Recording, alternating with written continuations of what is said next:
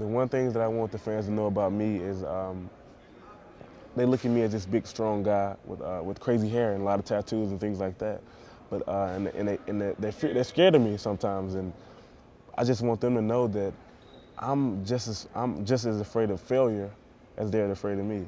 So one thing that I drive every day is failure. I don't want to fail to do anything. So I'm afraid of that.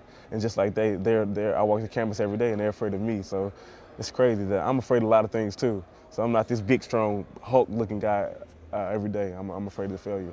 That's one thing that I'm afraid of, and I will overcome it.